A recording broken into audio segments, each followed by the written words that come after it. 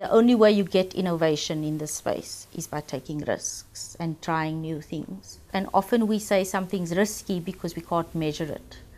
And because we struggle with measuring the results or some tangible result, we then say it's high risk. Often at a gut feeling, we know it's the right thing to do.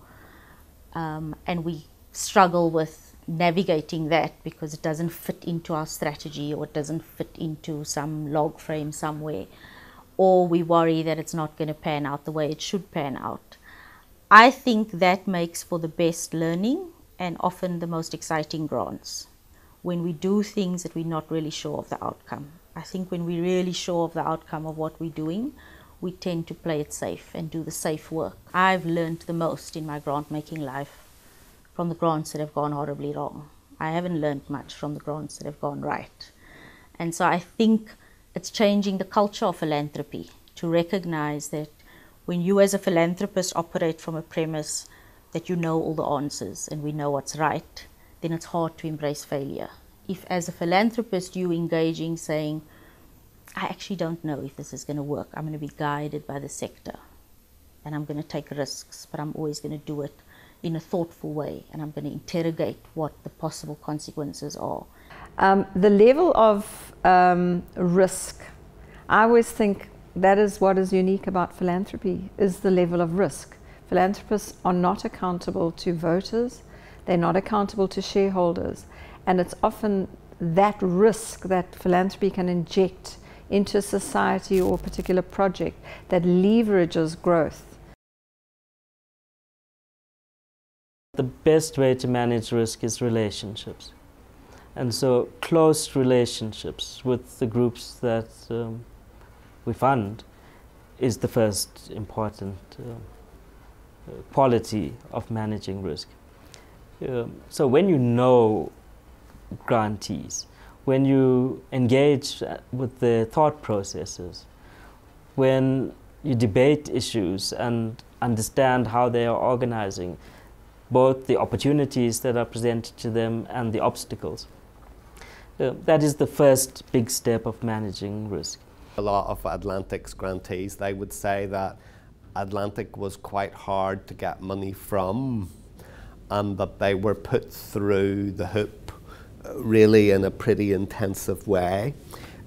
So I think part of, if that's true, and I think it probably is true, that was part of the effort to minimize risk. It was that you do your homework, you do look at this, you do look into every aspect of these organizations, you look at their leadership, you look at their finances, you look at how they're perceived, you look at the quality of their plan, you look at what other donors think, you make sure that the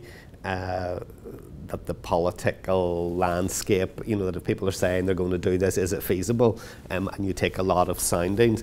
So I think that was probably one of the key elements to trying to address the issue of risk.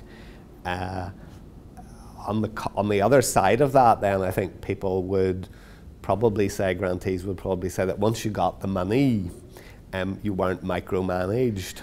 And that Atlantic was relatively relaxed then about how you did what you did. And you know, if you think about that, that's basically people have checked you out, and then they placed their confidence in you, and then they left you to it. I mean, I think the vision for the work in South Africa was similar in many respects to the vision for the whole foundation. So the mission of the foundation is to make a lasting difference in the lives of disadvantaged and vulnerable communities. There are sort of, I think, two main elements to that. One is, who are the disadvantaged and vulnerable? And the second is, how can you make lasting change? So you know, that tells you who you might work with, and it tells you something about the character of work that you might have to do. So you know, it tells you, for example, that providing services to people isn't probably going to make the lasting change. It's going to ameliorate the conditions. So, you know, that kind of mission leads you to things about, you know, what are the root causes of some of these problems, and what kind of systemic things can you do that would actually make a lasting difference. Atlantic Philanthropies, in a sense, demonstrated for me a real ethic of activist grant making in South Africa.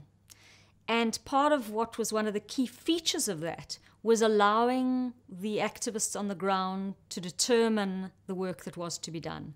And so that requires a hell of a lot of risk taking. And that requires not being hell-bent on log frames and being able to count and tick off the boxes of how we're going to measure the change that we're going for, but a much more fluid and open and iterative process of supporting activism on the ground. And I think that is a grant-making practice that has set a very high bar. I mean, there was accountability. You had to report back on what you'd done, but the emphasis wasn't on that. The emphasis was on the quality of what you were doing and the value system and the enthusiasm.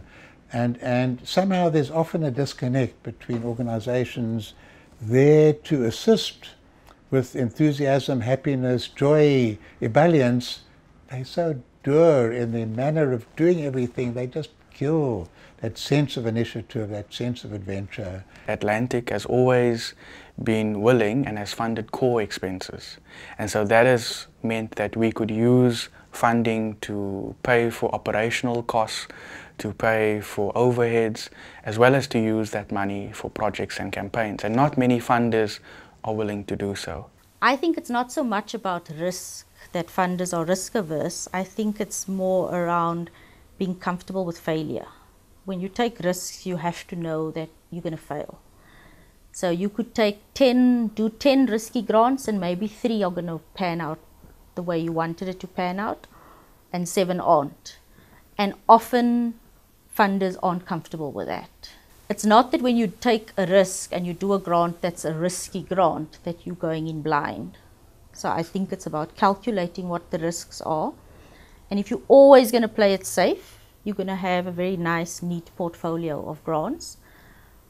But you're not going to get to the edges and you're not going to get to that innovation that often happens at the edges, and that's often the hardest grants to do. I think the way Atlantic gave was a wonderful, wonderful creative understanding of the role of civil society and the fact that we are working in a very fast-changing society, and so that all the well-meant plans in the world often have to change, and it really depends on organizations and their leadership to change as required.